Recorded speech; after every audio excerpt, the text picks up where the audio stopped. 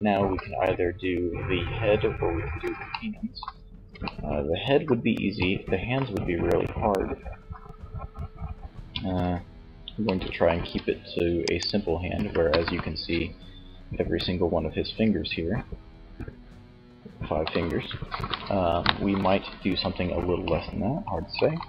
I'm going to grab these faces here, go back to my 1 view, and extrude them out to about here. Maybe scale them along the Shift Y axis, which means all but the Y axis. So we didn't make it any larger this direction.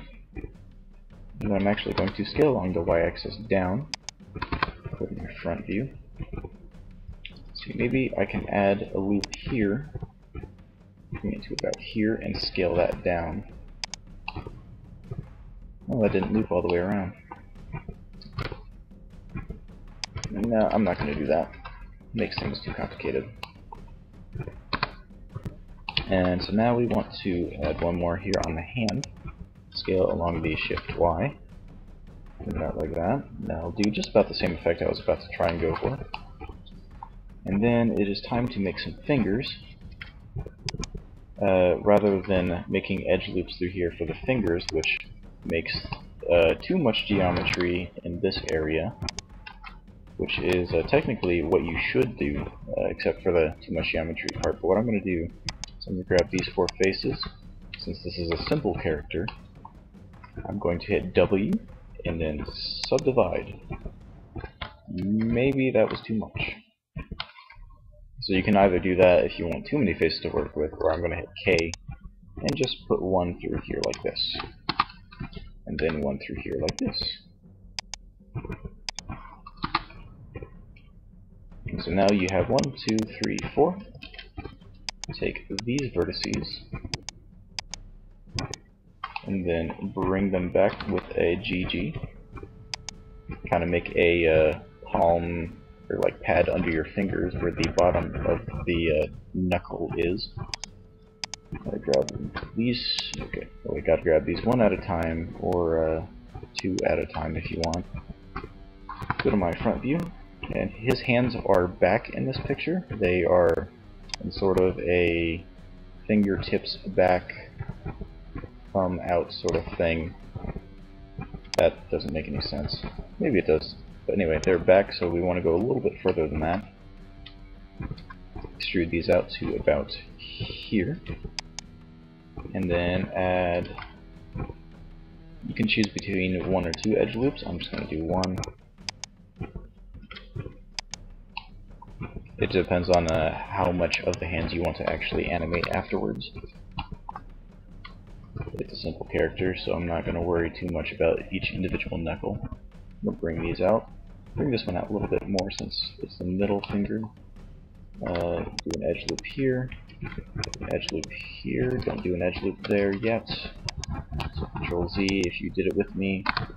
And I'll grab this face. I'm going to GG to bring it down like this, and then do an edge loop.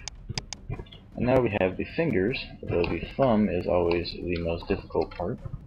I'm going to grab, let's say, these 2 here. Let's see if I can do this. I'm going to extrude it up a bit. And go to my vertex select mode. Actually, these are sticking out a lot. Grab these and move them in a lot. And grab this middle one and move that in. Wow, that is really sticking out. Move those way far in.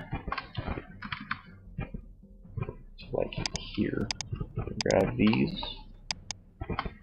Bring that back like that. There we go, that's looking better. So back to the thumb here, I'm going to grab this one, and then this one on the arm, and then hit Alt-M, let's see, and then put at last because the one on the arm is the last vertex I selected. The same right here, then Alt-M, at last, and then I'm going to bring these 2 So you bring them into about here. Grab these two up here. Bring them... Nah. Leave that about right there. And then grab this one here. And extrude this out. Scale it down a bit along the Shift Y probably. Pull this out here, rotate it. And so now you have this little thumb thing.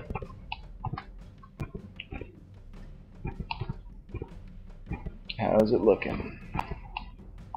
Let's see, do we need to bevel something on the back? Or not bevel. Just smooth things out. Maybe I can grab a couple of these vertices back here. And just pull them out a bit. Especially this one in the buttocks area. The gluteus maximus. Save again. And I think we're getting close to being done here.